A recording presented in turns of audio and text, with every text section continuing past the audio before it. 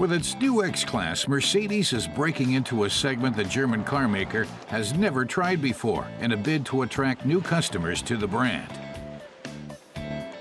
Our car tester says it's the first of its kind. Until now, Mercedes-Benz had never built a pickup truck. That changes with the X-Class. It's brawny, wide enough for a shipping pallet in the back, and sturdy enough to go off-road. This time, we'll test drive the production version. Mercedes already showed off its X-Class concept truck at the Geneva Motor Show last spring.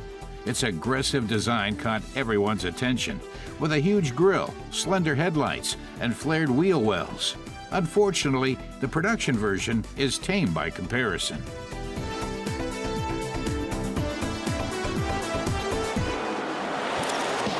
Vinyl says what jumps out are the Mercedes Star and the radiator grille, the massive bumpers, and the wide toe, more than 1.6 meters, both front and rear. This not only gives the X-Class a beefy appearance, it also helps to stabilize the pickup on the highway. Off-road, the X-Class's ground clearance of more than 20 centimeters helps it stay out of trouble. A striking feature is the X-Class's grille. The production version has larger headlights than the concept.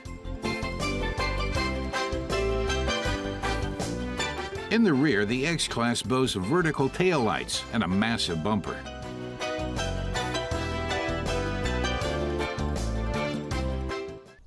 Vinyl says pickups have to be tough, whether they're going off-road or hauling heavy loads.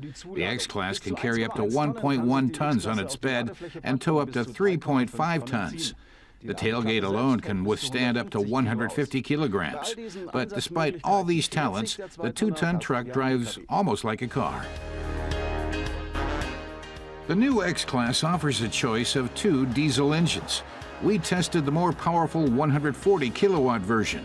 Mercedes rates fuel consumption at 7.8 liters for every 100 kilometers.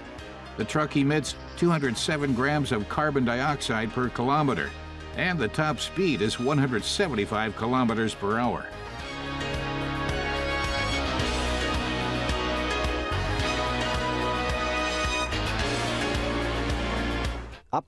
Reynolds says the X-Class is more comfortable than its competitors, a big plus on longer journeys. What's unusual for Mercedes is the conventional handbrake and automatic gear selector lever mounted on the center tunnel. Typical for Mercedes are the air vent nozzles in the dashboard. In fact, the X-Class looks very refined for an SUV. What's more, it seats 5 people.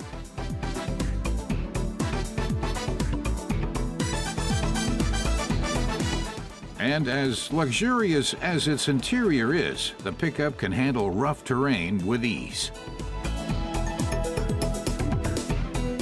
Vinyl says it's time to see what the X-Class can do off-road. To find out, we took it to a special test track. The X-Class faces a tough climb and wades through water up to 60 centimeters deep.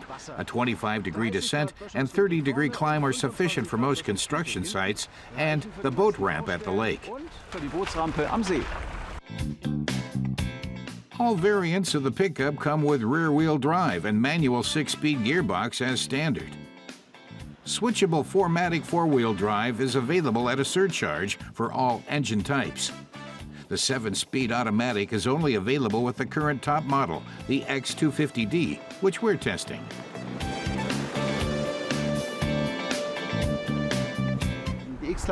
Mercedes Christian Pohl says the X-Class is a real off-roader and a real pickup, so 4MATIC is the perfect all-wheel drive system for off-road use.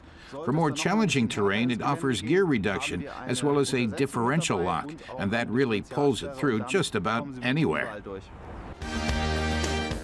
And there's more power on the way for the X-Class. Next year, Mercedes plans to roll out a version powered by a 190 kilowatt 3-liter diesel V6.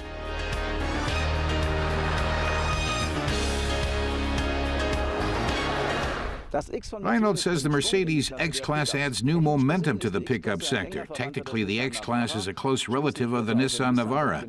It's built in the same Nissan factory in Barcelona, but the Navara is around 10,000 euros cheaper. He says he wishes the X-Class would have looked like the concept truck at the Geneva Motor Show. But even if the pickup could have been a bit more daring in its design, this latest Mercedes model is still bound to turn heads wherever it goes.